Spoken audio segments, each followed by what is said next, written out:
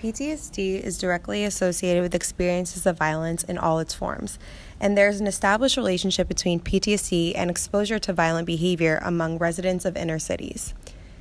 Inner-city youth experience similar PTSD symptoms to war veterans who re-experience trauma because they have grown up in communities with high rates of violence.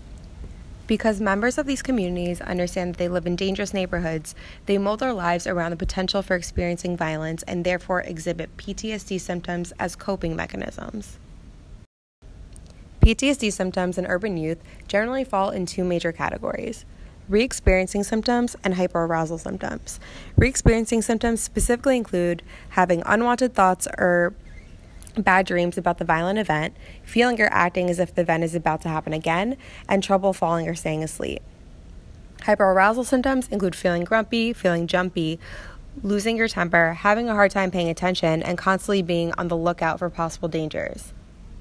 Repeated exposure to violence, whether that be interpersonal violence or community violence, is a strong and probably obvious predictor of PTSD.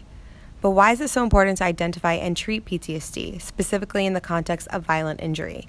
Because when PTSD goes undiagnosed and untreated, individuals who are regularly exposed to violence are at a higher risk of becoming violent perpetrators themselves. Key takeaways.